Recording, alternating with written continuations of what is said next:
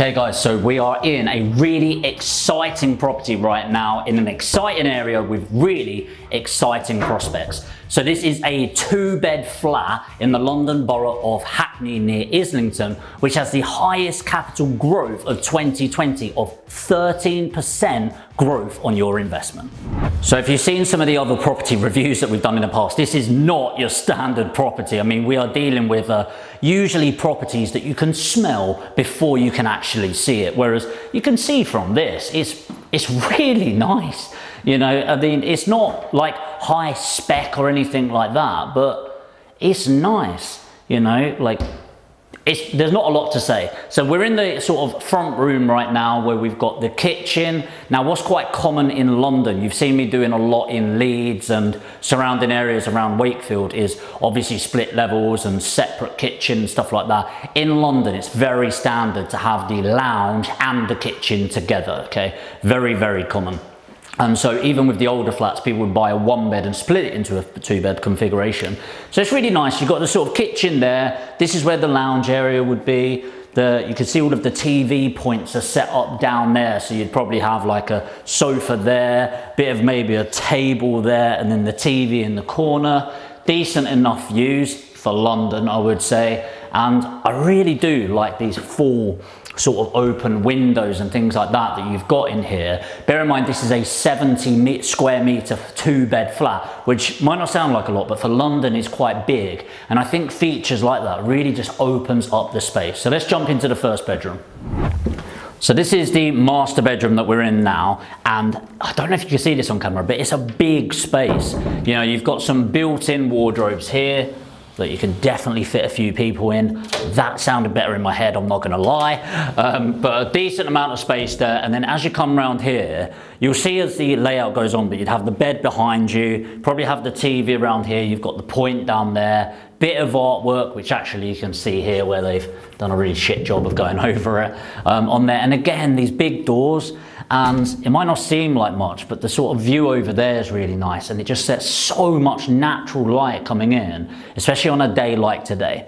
And then as we sort of come back around here, you can see the 2 plugs there, where I would, well, it looks like they did as well, I'd have the bed there coming out, and then maybe have like a desk space here or a changing table. I have no idea what they're called, but for a London flat, this is a massive room. Like, you could easily fit a king-size bed in here with no problem at all. And I tell you what, as 2-bed flats go, the second bedroom isn't much smaller than this. So as I said, plenty of space in the second bedroom. No, I'm joking. Come on guys, around here. So with the second bedroom, honestly, for a London flat, this is incredible. So again, the first thing you're probably noticing going from the dark room to the light room is the amount of light coming in here. And again, these big windows that open up, just beautiful coming in. And again, normally in a London flat, you just wouldn't expect rooms like this with these sort of sizes, but this is a large double room again. And I'm guessing from the situation here with the plugs down there, the double bed would be here. You'd maybe have space for some sort of artwork there on the room, on the wall and things like that. But overall, this is a really solid property. The thing that I am noticing when I'm going around is the quality of the finish, and the downside of a lot of these, not new, because this isn't a new build, but relatively new flats, is the quality of finish isn't as quite as high as I would like it to be. So as bathrooms go, if you remember the last London property we did, which was in High Wycombe, right? And maybe we could do a little cutaway to the bath there. I seem to remember the bath being a bit nicer there, but it was fucking freezing. Absolutely freezing. Whereas now, I won't lie, it's very warm and I could fall asleep in this bath. But again, the size of this, absolutely massive this, considering again, it's a flat in London. It's nice. It's a decent quality. Again, you'll notice little things as we're going around. Like if you can look up here and all these blemishes, it's nowhere near the level of finish that you would expect of a new build property. But again, this is sort of like 10, 15, 20 years on now. But still, it's a good bathroom and there's a lot you can do in here. If I were buying it to live in, which I like the location, I'd probably spend some money getting it fixed up.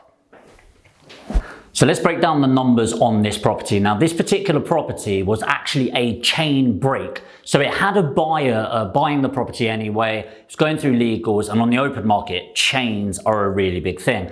If you don't know what a chain is, it's when you're buying somebody else's property, they're buying another property, they're buying another one, they're buying another one, and they're all relying on the sale between them. And then the end of the chain is where the person's not relying on it, right? And a chain break is when somebody pulls out in between and you can't get in. So why is this good for a buyer? Well, there's a stamp duty exemption specifically created for saving a chain break, okay? So you're not needing to pay stamp duty if you save a chain break. Now, because of that, we're able to get this at a really reasonable price of £410,000. Now, once you take account of some holding costs, the legal costs, etc., etc., we're in for around 418,400. Let's call it 419. Let's round up, okay? So once we've taken account of that, you need to think about the rents in the area, what you're going to be able to sell at. Now, you can rent this in the thousands of pounds, okay? We're talking about 18,000 a year, but you've also got the fact it's a leasehold, okay? So because it's a leasehold property, you're going to pay service charge on that, which is about 2,600 a year, which is absolutely staggering for a monthly clean or a weekly clean in the communal area, right? But it really does impact your rental valuation. The interesting thing with this one, I think, is the range of valuations in the area. Now, in Islington, in this particular area, this is Borough of Hackney technically, the average price is 610,000, which is massively ambitious for this property. But it's really fluctuating here between we've got 2 RICS on this property, a couple of agent valuations, and it's anything ranging from like 500-ish thousand all the way to 600,000. RICS at 500, RICS at 600. Well, where do you go from there? The thing is, actually, the accuracy is not much of a discrepancy. You know, if you go 500 to 550, you're like, well, that's a £50,000 range. It's like, well, yeah, I know. But at the same time, if you had a £60,000 property and you said, I reckon 60 to 66, you wouldn't bat an eyelid, right? But it's a 10% discrepancy. So the accuracy is really not changed, but the price impact is huge. So you always need to be really careful with that. So available at 410, and really we are cautiously optimistic about those prices, being completely transparent with you.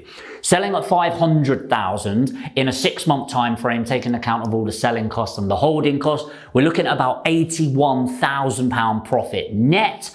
And if it sells for 530, which a bit ambitious, I think, but a few floors up has just sold for 530, then it would make £111,000. So, big risk property for a big reward.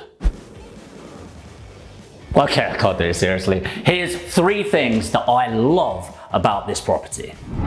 So number 1, oh my God, is the size of this place. Like, every single room in here is a large double at worst. And it really is a pleasant surprise going around a London flat that has been properly apportioned for the modern family.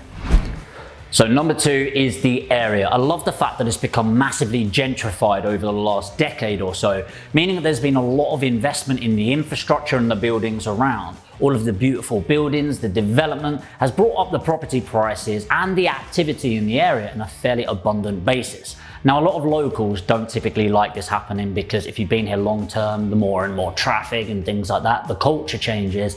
But it means one thing for property prices, and that is on the way up. Great transport links, great buildings, great amenities around there. And that is why Hackney and Islington in particular has gone up just 14% capital growth in 1 year. Number 3 is unknown quantities. Now, when I'm buying a property, or you are, you're looking at the things that are unknown, and the one thing you can guarantee in property is something will come up. Now, often this is in the refurbishment of the property, right? But with this one, it's pretty much done. I mean, is it to a standard I would like on this sort of level? No, I maybe would have spent another couple of grand making sure it's perfect.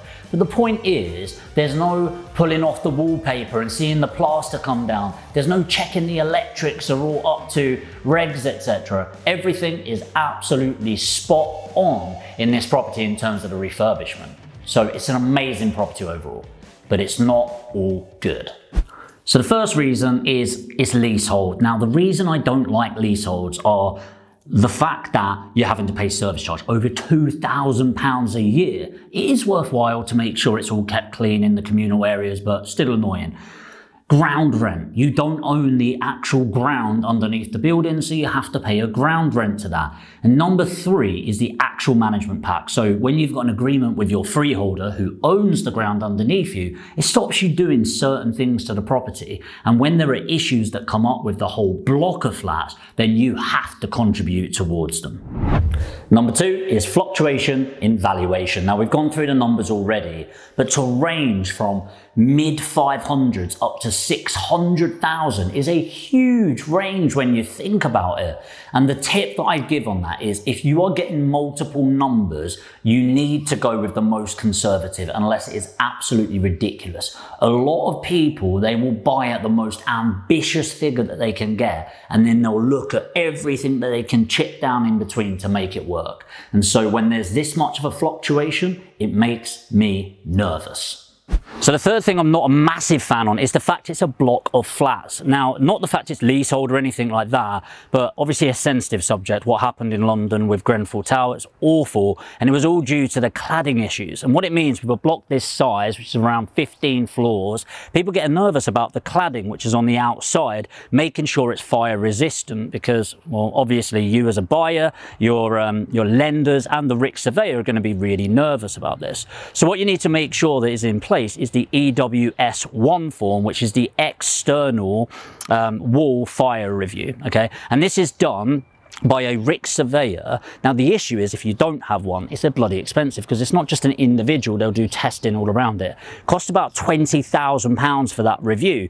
Now obviously you're not just going to pay that, it's for the whole block. So across all of those apartments, it probably ends up with a few £100 each, but it's really bloody important for the lendability of that because you can have a lender on it but not be able to get somebody to buy it with lending. So the reason it's so high in that 20 grand is it's a lot of risk for a surveyor to take on, isn't it? Especially with Grenfell and the shit that went on around that, and so they get nervous about it. So make sure you've got the EWS1 form, make sure it's signed off and it's absolutely fine. We did additional checks on this. We sent it to solicitors saying, if we gave this to you, would you be happy advising your client to buy with a mortgage? They said yes. We sent it to lenders, they said yes, that's fine. But you really do want to be careful, and even though it's got everything in place, still makes me a bit nervous having any cladding issues or anything to do with a block of flats in London right now.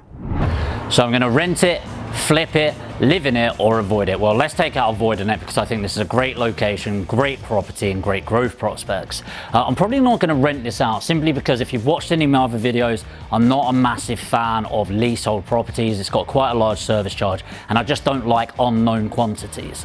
Am I going to live in it? No. I do think it's a great location though, and if I were to live in London, this would definitely be, you know, in and around Islington. I think it's an amazing area to live. But for this, for the price point of 410,000, exiting between 500 and 530, it's a win-win for a flip for me.